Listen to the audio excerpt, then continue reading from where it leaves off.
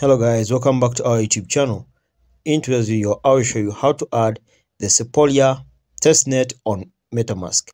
As you can see guys, this is my Metamask wallet, and make sure that you're in the Ethereum mainnet. As you can see from this point up here, this is the Ethereum main network. If you want to prove this, just tap on this drop down out there and you see the Ethereum main network. Alright, so guys, what you're going to do is simple.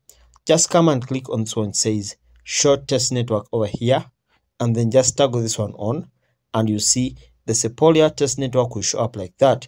So you tap on that, and when you tap on that, you just come and tap on got it over here, and then you'll be in the Sepolia test network.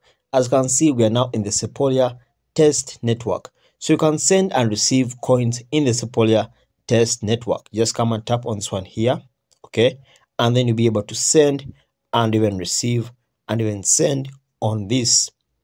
So guys, thanks for watching. Make sure to like and subscribe to our YouTube channel. Until next time, we shall meet.